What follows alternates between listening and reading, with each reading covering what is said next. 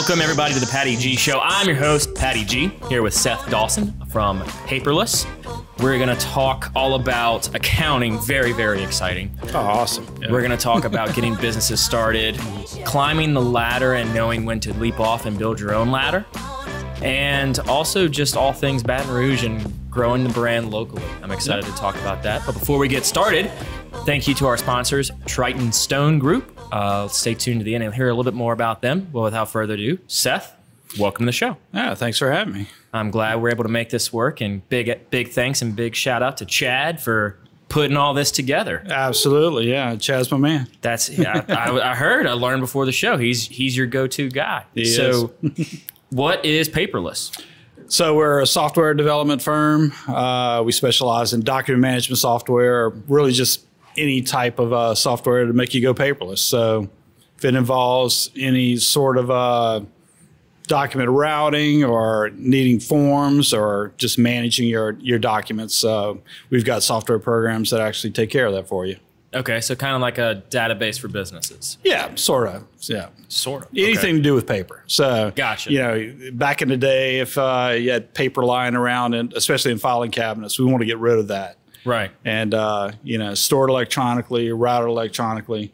A lot of people think that it's just automatic nowadays because they expect everything to be electronic. But typically, people are printing it out and putting it on somebody's desk or trying to route around a certain way. Yeah. We try and get it out of the paper and do it electronically. So. Yeah, people have asked me, oh, do you want this paper or digital? I'm like, please send me digital. Absolutely. I was like, if you send it to me on paper, you're going to become my least favorite person. Right. Like, I don't like paper on my desk. I don't like paper in anything. But they still require it for a lot. So they do. It's still inevitable with a lot of people. They still want to print it out a lot of times. Everybody wants to have that feel of that paper in their hands. They want that tangible paper. Yeah, exactly. I don't get it. I'm the same way. I own a paperless company. I shred more paper than anybody. So, you know. It's the goal of getting it paperless, and you still like print it out.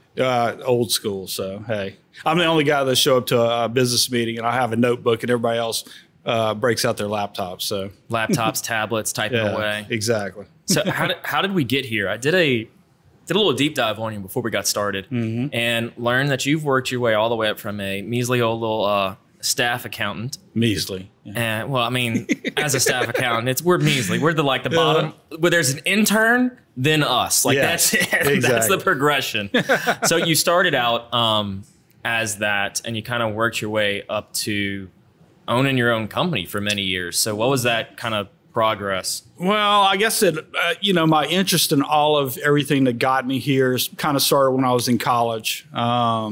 I worked 2 different jobs, but I worked at the Coca-Cola bottler, the local Coca-Cola bottler. And we were college students working in the accounting department after hours.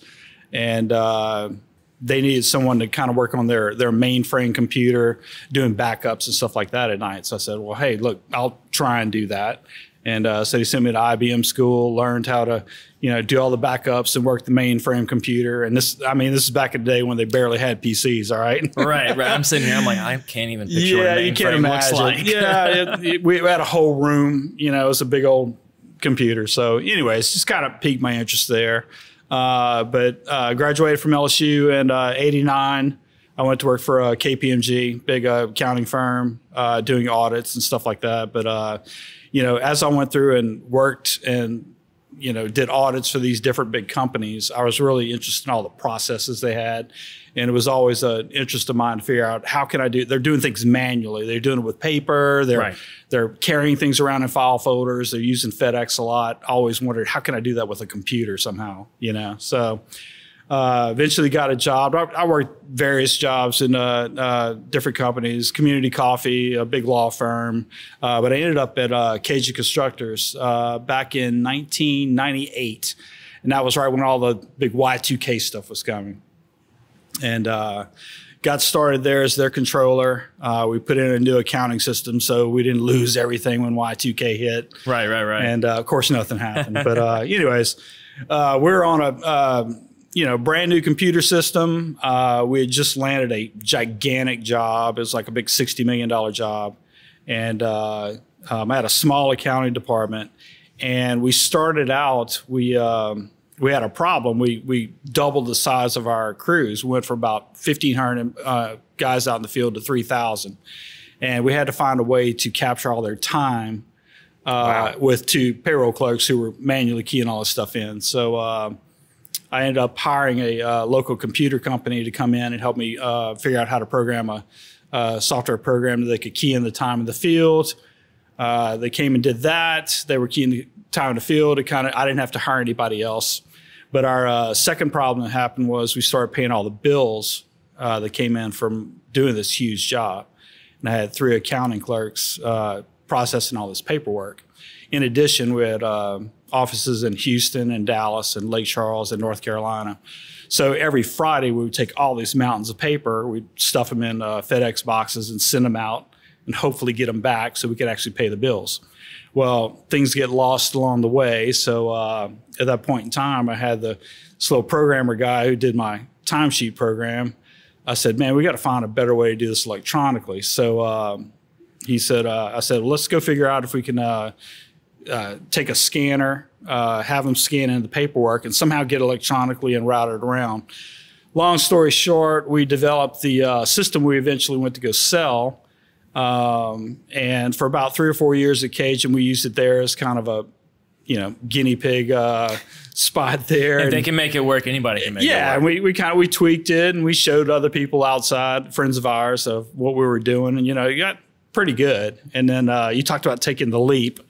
So it was back in 2005. I think it was during the Thanksgiving holiday. I had the week off. And I was sitting there. I'd kind of done everything I could ever think of doing accounting. To be honest with you, I was bored with it. Didn't want to do it anymore. And bored with accounting? In accounting. I mean, I still, I'm still one of those guys who wants to get it down to the penny. Yeah. But it's kind of ingrained in you. But just wanted something different. So I called up that programmer who had started it all with me. His name's Paul Rice. And I said, Paul, we kind of talked about it for a while of going and starting this business. I said, I'm ready to do it. So he quit his job. I turned in my notice there. Luckily, I say turned in my notice. Lane Grigsby, who owns Cajun Constructors, he's a big, what do you call it? Can't even come to mind. He's really big on entrepreneurs. Okay, proponent of entrepreneurship. Exactly. Yeah. And I went to him and I said, Lane, we kind of talked about maybe going out and selling this on the road. And he said, well, let's do it. So he's the guy that really got me started there. And Paul and I got together and started the business Paperless Environments back in 2005, and been going ever since for 16 years. Yeah, because having that shift from like CFO to being CFO of a company that you've been working for to now being CFO or CEO of your own company. Yeah. It's may look one and the same, but really it's not. Because you're not just CFO. It's not. No, it really isn't. I'll be honest with you, it's probably one of the hardest things I've ever done in my life. I mean, you go from working for a company where you really don't have to, if everything's going fine, you don't have to worry about anything. Your paycheck's going to come on Friday. Exactly. And you can go home on the weekends and do your thing. To now it's like, am I going to make payroll on Friday? I'm worried about my employees, just everything. It's all on your shoulders. So it goes from being, it's not on my shoulders. They're going to make payroll. Doesn't matter. Correct. Like it's not on me. Right. If they don't, I'm going to come after them because I need my payroll. Yeah, exactly. It's no big deal. You're like the buck stops here. Exactly. So it was hard, I tell you, but I had some really good people. In fact, some of them are in the house here today. They're still with me. Oh, wow. So I've got employees who've been with me 15 or 16 years since we started. Well, your son kind of has to go with you. So I don't know if he really counts. I have a picture. I think probably about 3 or 4 months after we started, I had promised them we were going to go to Disney World. And along the way, I decided to start the business. And they're like, we're going to Disney World. So nope, we're still going. I have a picture of me. We're in the airport trying to get on a plane. I can remember I was on the phone. There's a picture of me talking about a payroll problem. And he's about 2 feet tall standing next to me, grabbing onto my leg. So. So 24 years later, he's now one of my head sales guys, has been for the past 2 years. So it's been a long, exciting road, but it's amazing how it comes around. Yeah, it's exciting to see something, a company that you build as an entrepreneur to turn into a family matter, right? Yeah, yeah. To turn into something that is, you want to have your family come work for you. Well, and it builds that relationship. It has to. Or it it has could hurt to. it. I mean, depending on the day. And my wife's listening in right now too, but I can't do it without her. I mean, if you don't have someone backing you, because I mean, there's some hard times along the way. Yeah. You know, to make it through, and you've got to have that backing of the people who work for you and your family at home. So anytime I meet an entrepreneur who's actually running a business, hats off to them, because I know what they went through. But yeah. Luckily for us, we made it through some hard times. You learn, you adapt, you adjust, just like many people have over this past year. And the guys who can do that can move on and be successful. Right, and not every one of them can. No, you can't. You know, the biggest overnight success is 10 years in the making, right? Exactly. It doesn't just happen like that. You know, Paperless didn't grow from you and your one person to the team you have today. And it took us about 8 to 10 years. And then, you know, things happen in business and you go into that next level. So, yeah, and recognizing when it's that time to take that next leap of faith. Yep. You know? Sometimes it's luck, but a lot of times it's hard work. So, oh, yeah, it's 1,000% it's hard work. You know, like you said, on the family vacation, taking calls. Oh God! Yeah. When you're in those early phases, you got to do stuff like that. Right. Exactly. It's constant. It's 24 hours a day. Yeah, because if you want to have that better life for your family, if you want to have that company your son can come work at for you, you've got to do what it takes to make it happen. Yep. Yeah, absolutely. So in the paperless scheme, you've got Scott Godin on the Facebook page asked, "What can you do about banks wanting to go paperless?" What can we do about banks? I'll be honest with you, most of the big firms out there, the big document management firms, started out in the financial industry. So be honest with you, banks have kind of been paperless for a long time, even though you sit there, you know, doing all the loan paperwork and you signing your name about 50,000 times. Well, so like, how can we eliminate that?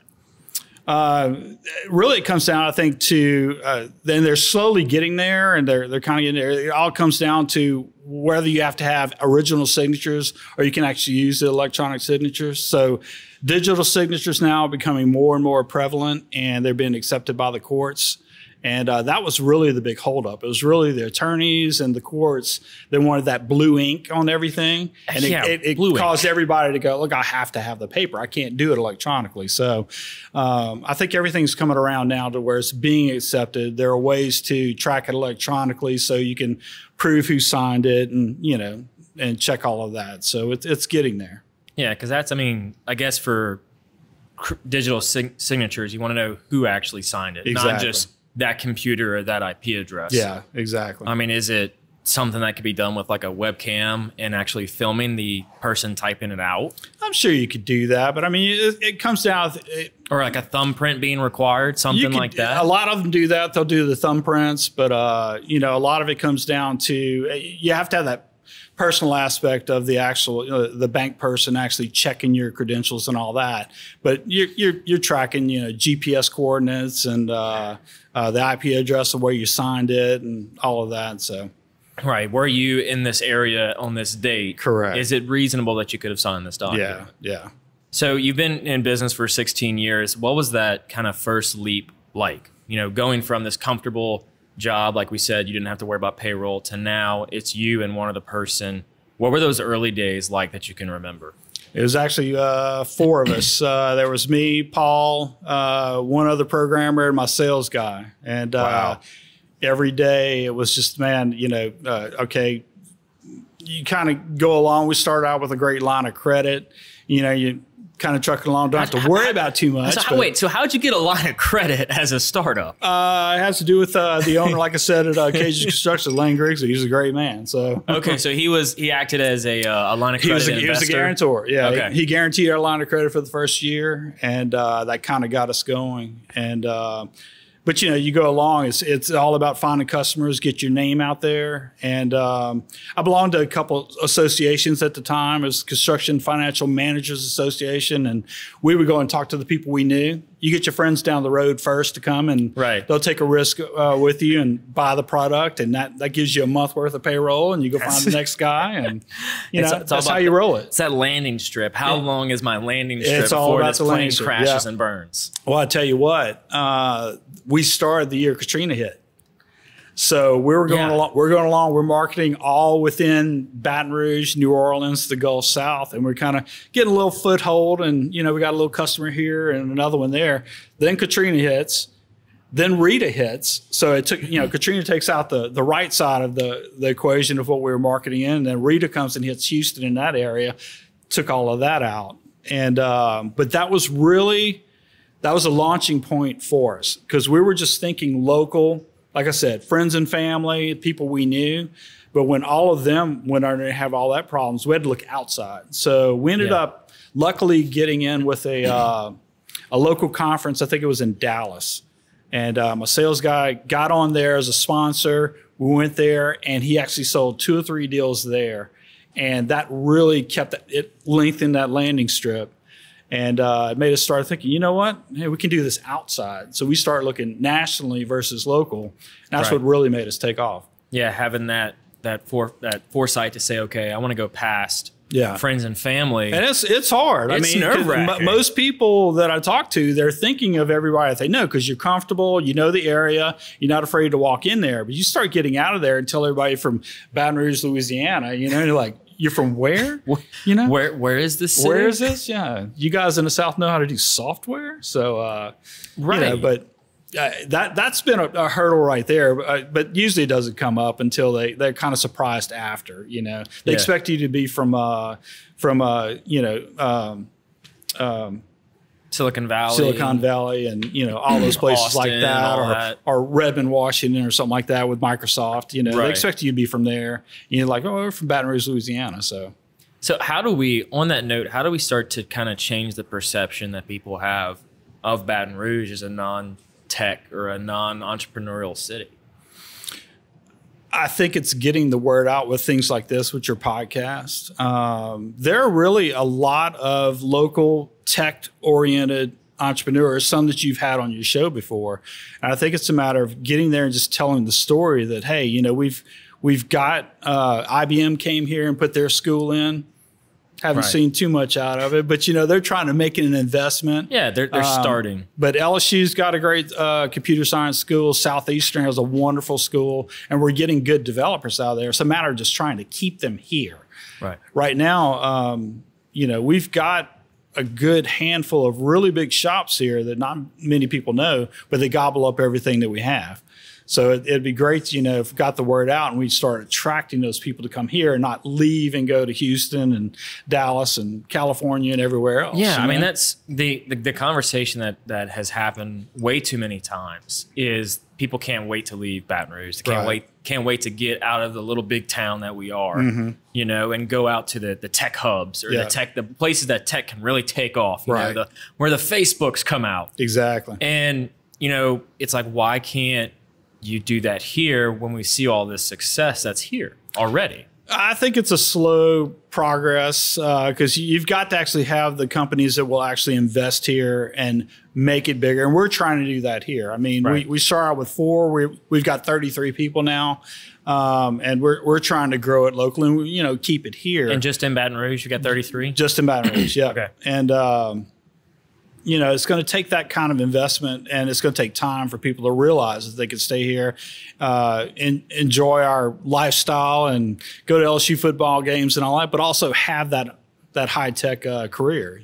So yeah, I mean we definitely need it because we need the resources of tech people to come and work for us. So yeah, and with the ever evolving and ever rapidly changing workspace, I mean, whenever you started in accounting, it was not the same as accounting is today. No, yeah, a lot different. I mean, that's another thing that kind of got me started with KPMG. We actually carried around iMacs to all of our jobs. So it was the first, first public accounting firm to actually bring a computer with them.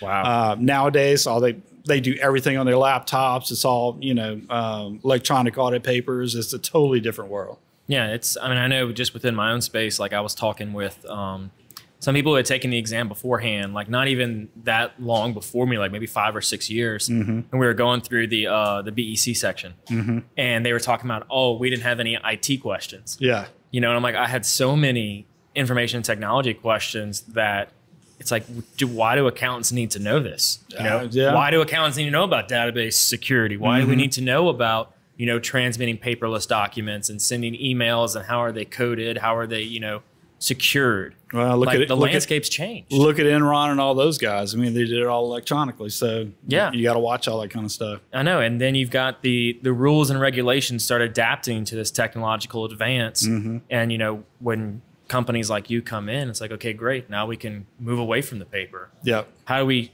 shift that mindset from people like yourself even? I like the old school tangible feel. How can we work past that to get it to even more digital ecospace? It really, a lot of it comes down to security also. I mean, we're going through, we've hired some consultants out of LSU to help us, beef up our security with all of our documents that we keep for our clients out in the cloud and stuff like that. Because everybody's worried about, people finding out trade secrets and, get into their paperwork and hacking into stuff. So that's a big part of it too. But, there are ways now to actually make that safe as if it was in that filing cabinets in your back room. So people are getting more and more comfortable, and now they're pushing us to make sure that we have everything out in the cloud and it's accessible, remotely, especially after we went through this past year. Everybody working from home. You can't go down the hall and pull it out of the filing cabinet anymore. I got to have it, online. So right. And so within that COVID conversation, what did y'all see from y'all's business standpoint happen? Did y'all slow down? Did y'all speed up? What was y'all's space looking like? We actually sped up. I mean, for us as a company, I think we handled it very well. About 2 weeks before they actually mandated everybody, not go to work, we actually were working from our homes. And that worked very well. We were prepared for it. But our clients, it was a big boost for us because all of their guys started working from home. So, of course, they need more licenses, and I need this module and that module. And we need to be able to access this from the cloud and this from over here from our, from our homes. And it really helped us. We had a record year last year. It was awesome. Wow. That's nice to see, because y'all have already experienced, adversity when it comes to business. You started around Katrina, right? You started around natural disaster, and so we don't want to do that again. But I mean, starting then, do you feel like y'all were more prepared this time around for something that was out of the blue, no one could see it coming, nor the impact? I think so, but I think it also comes down to planning. We were going through as a business just to make sure for our continuity that we had everything in place just in case something happened. We weren't thinking of COVID, but we were thinking of that next, Katrina that might hit, or, everybody loses power at their office all the time, or loses the internet. Right. We wanted to make sure we were prepared to do that. So we did exercises where we could make sure that everybody could get to it from their house and access everything that they want. And timing was perfect. We had already been through it. We had it in place, and it was like, all right, guys, I made the call. I said, look, this sounds like this COVID stuff's getting bad. I said, we're gonna try and keep everyone safe. Start working from home tomorrow. And we just went home and did it. So. And so what does your kind of client onboarding process look like? Like if a new client calls in, what does that look like for them? So basically they'll call in if they're interested. We'll give them a run through and a demo, live with one of my sales guys. Once we make the sale, we turn it over to our customer success team. And basically what they do is they start having meetings with them to map out exactly how the training is going to happen. And they put it on the schedule, and we've got some great trainers. My head trainer is actually an ex-client of mine who implemented in her office for about 10 years, and then she came to work for us. She's unbelievable. She actually works out of Fort Worth, so she's working remotely. And we get them. We do just about everything online now. Back in the day when I started, Paul did all the programming. I did all the training. I would actually fly there for a week. I was on site for a week. Now it's, we'll do 5 or 6 different trainings a day with our clients across the United States with Zoom or something like that. And we walk them all the way through. We'll take it through the various departments that are using the software for the different levels of people. It might be the accountants doing one thing, and might be the guys out in the field doing another. But we'll walk them through the process according to the plan, and once they decide they sign off that everything's good, then they get turned over to our customer support department. Good deal. So, and it's like for an accounting firm, for example, how would they use like a paperless product? Or what would that look like for them? I'll be honest with you, we don't have any accounting firms. Our specialty is because we got started in construction. Okay. So a construction company, what does that look like for them? Companies. I take that back. We'll actually start out in the accounting department at some of these businesses. It's the heart and soul of the company, right? It is. It really is the heart and soul right there. It's the back end keeps them running. The guys out in the field doing the work, but you got to have that back end there. So got to give them a plug for the accountants. But we typically get started in the areas that have the most paper. Accounts payable is probably the biggest. Second is probably HR. So that's what we're known for when we began. We have our own accounts payable routing system. So you can imagine they're bringing in purchase orders to buy stuff. Then they're getting all the receiving tickets for everything that they bought. They got to match them up to the invoices that come in. We do that electronically. They can scan it all in. We give them a mechanism to where they can match all that stuff up and send it around to all the approvers. They have to approve for payment electronically. So that's probably our bread and butter. That's where we get most of our people in the beginning, and we're taking care of that big paperwork nightmare. We try and grow from there. So we'll go to the HR departments. They've got all the paperwork for all the employees and everything that they need to get from out in the field for vacation request forms and leave time and payroll and all that. And we'll route those things in. And then from there, we're building different tools for other departments. Our latest one, we came up for the safety departments in construction companies. Fill out those JSAs. Yes, exactly. Well, actually, we're doing what a lot of them do what they call lockout, tag out. If they're working on a piece of machinery or a big electronic circuit, they've got all this paperwork they have to sign off on what's the plan for what they're going to do. Everybody's got to sign off. What's your scope of work? All of that. And they've got to actually put locks and assign locks, and everybody's got to take their locks off. You got to record all of that. When did it get put on? When did it get put off? Who signed off on it? And we had a safety consultant came and said, look, man, he goes, look at all this paperwork that we're doing. Is there any way we can do this electronically? So we took a look at it. I mean, they were taking hours to do some of these big lockout tagouts. So we came up with a phone app, where they can do it all on their phone. They can set it up. The guys can log in. They can put in their locks. We're recording in the background, when it got put on, when it got taken off. We can capture signatures and all that.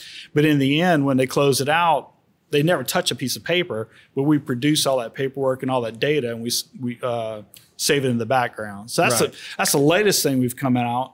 And so it really got us kind of focused now. The accounts payable part and the document routing and all that, it's kind of our base model for everything that we do. And any company has that problem and can use those. But sometimes it gets kind of old school. They're like, they don't want to see it. What's your latest and greatest? What's the flashy stuff? And we're trying to find different things like a lockout, tagout system or an electronic form system or something like that, that kind of gets us in the door, solves another big paperwork nightmare for them, and can lead to all of our other products that we manage everything for. Right, because so my family owns an industrial plumbing company, and so they have to go through a lot of the lockout, tagauts. They have to go through a lot of the permits, the JSAs. Yep. And all of that is all done in 3-part paper, right? Exactly. Your white copy, your pink copy, and your yellow copy. Yep. And you have to go through and fill out all that, sign it all, how many people are on the job, what's the PPE, you got to check the boxes. And it ends up with just mass amounts of storage that's just required. Well, it's not just that. It's you've got to get it from the field. It's got to come back to the office, probably sitting on somebody's desk. Or in a pickup truck. And a pickup truck. They just leave it. Yeah, it gets lost on the dashboard of the pickup truck, or it got washed in their jeans or something like that. Gene washing. Exactly. I mean, we try and eliminate all that. Everybody's got a smartphone now. A lot of people have tablets. They've gotten cheap enough now. They'll carry those around. Just do it electronically. Put your signature on with your finger and hit go and go do your job. Don't worry about all that paperwork. It's taken care of in the background. And which is incredible, because what I've noticed over the years is the affordability of technology for mom and pop shops. Yeah. For those that it's unheard of for us to get a digital system. It's unheard of for us to get a database or anything like that.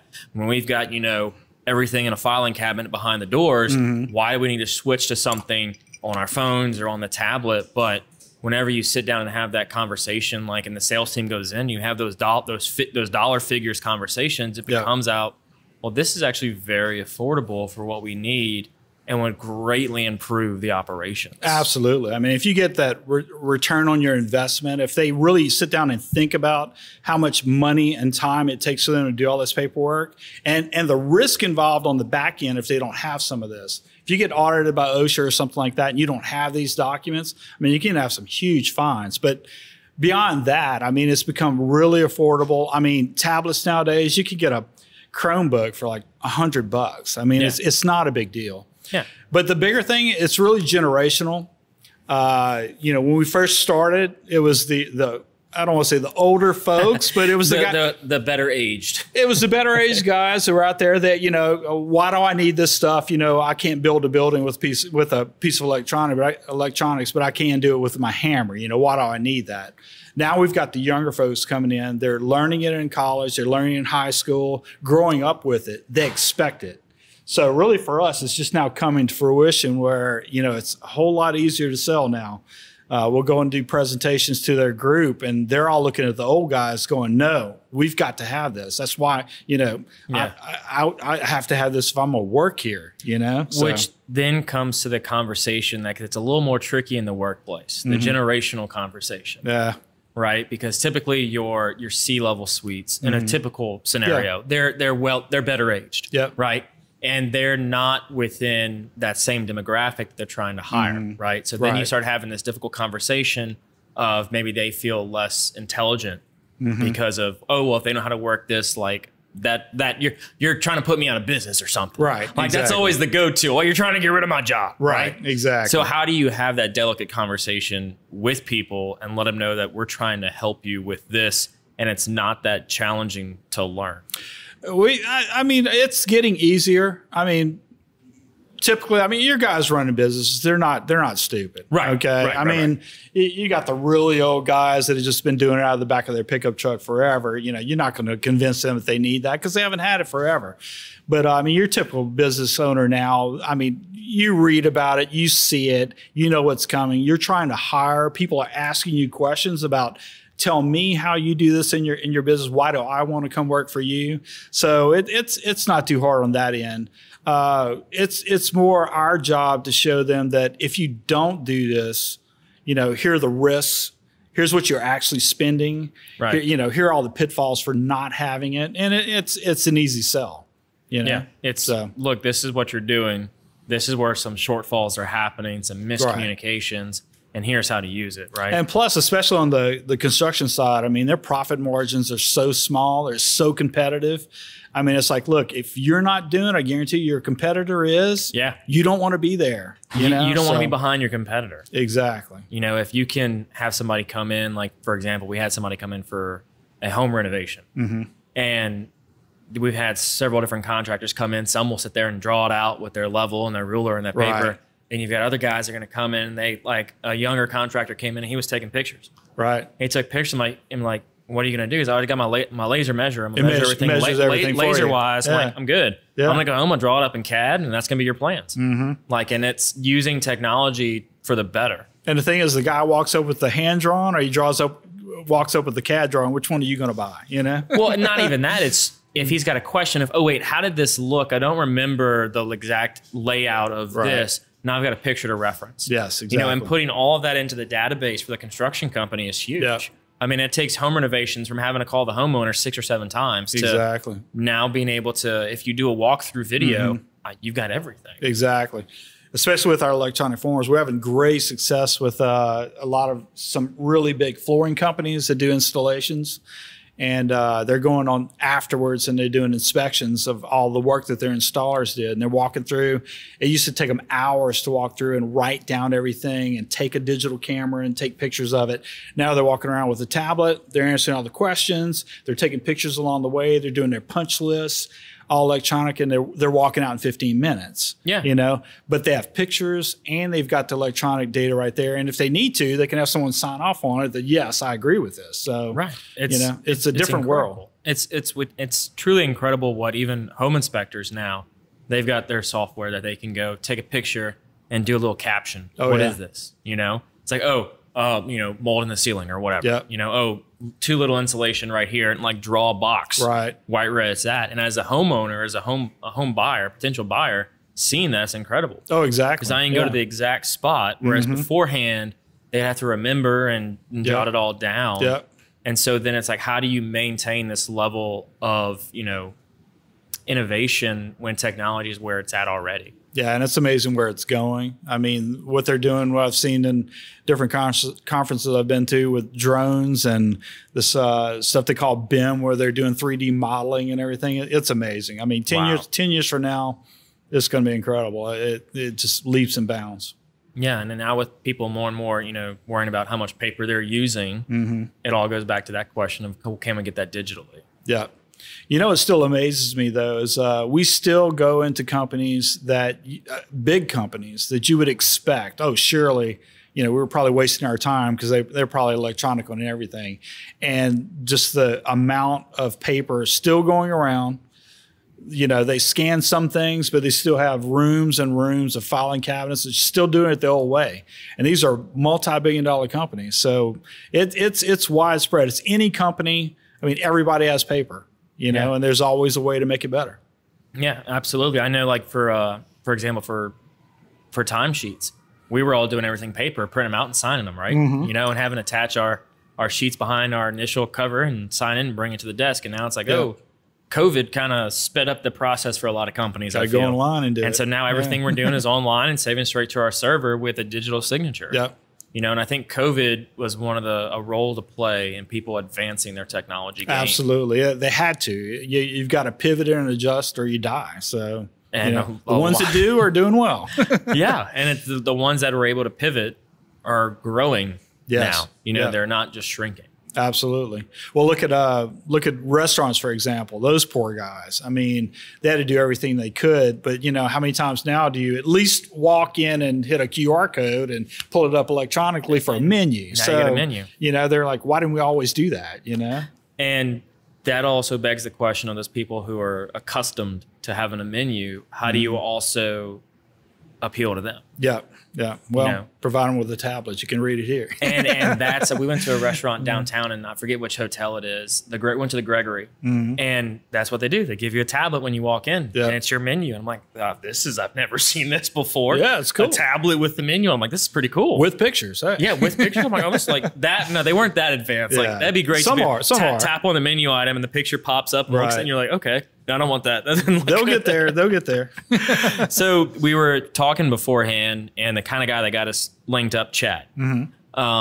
Before him, you were doing outbound or outsourced marketing. And still do. And still do. But there was a thought that ran across your mind or your team's mind to bring someone in-house. Yep. What did that decision kind of look like? Well, I mean, it's kind of one as we grow. So we put a plug in for my marketing guys at X Design.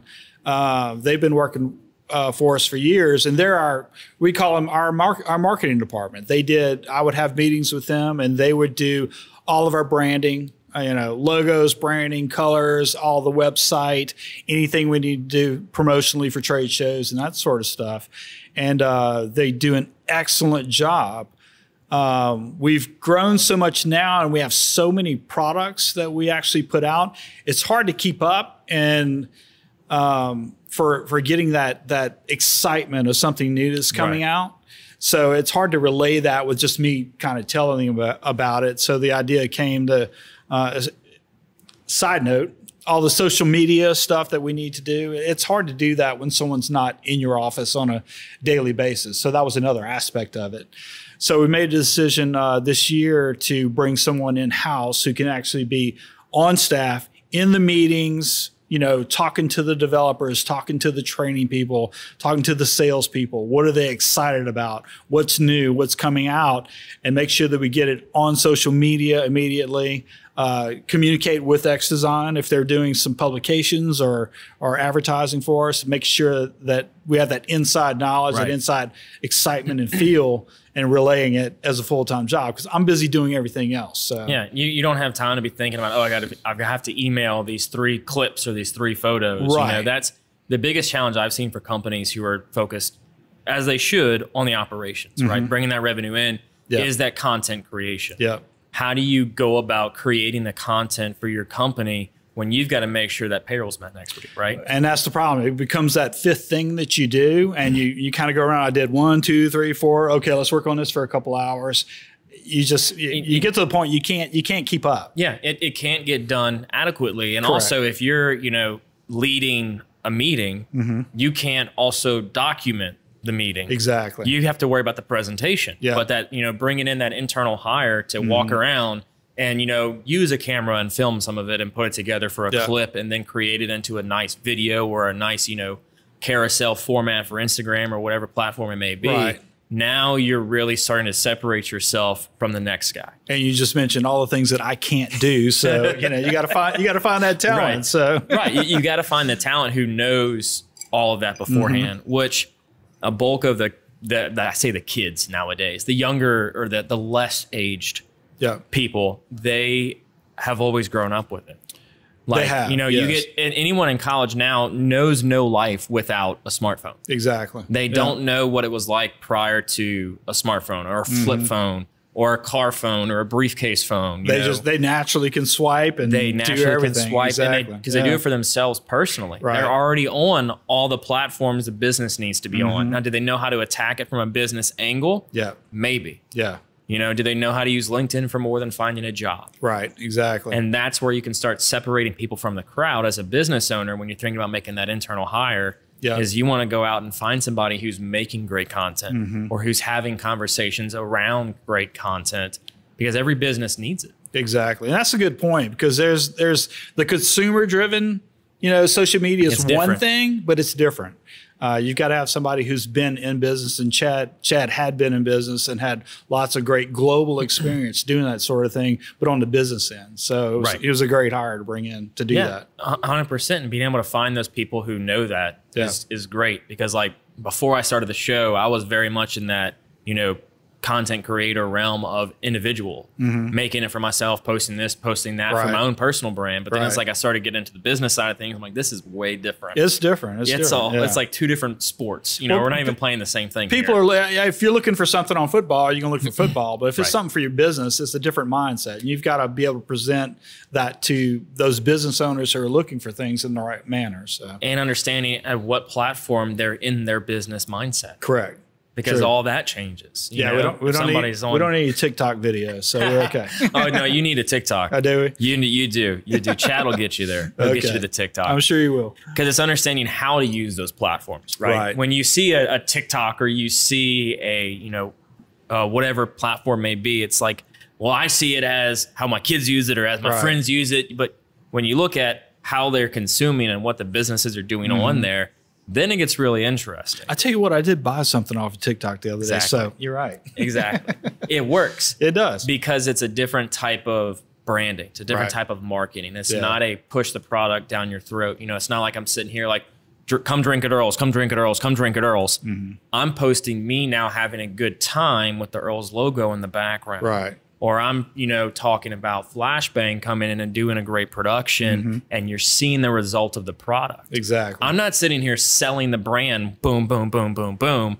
I'm just showing you the experience that I get from using them. Exactly. Which is then going to incentivize and drive those sales for whatever company it is. And that's what we're working on now. We're trying to get some of our customers to show some of their success stories by video and show how are you using our products out in the field. Once people see that and get that, they're like, oh my God, why aren't we doing that? Yeah. So it's that customer testimonials are huge. Oh, it's huge. It's like it's like posting your Google reviews, right? But doing it in a video form. Right. Like video is a tool and a mechanism within media that is so powerful, and people undervalue it. My son and I, we actually did our own home movie when we were doing something with a new scanner that you can actually take and like plug into they have outlets now in like the F-250s in the trucks now. So you can actually take a portable scanner and it hooks up to your hotspot and sends it back. But we just took my phone, went out to Ruzan, back out to where they were building the clubhouse there, and did our own, real video right there with a smartphone.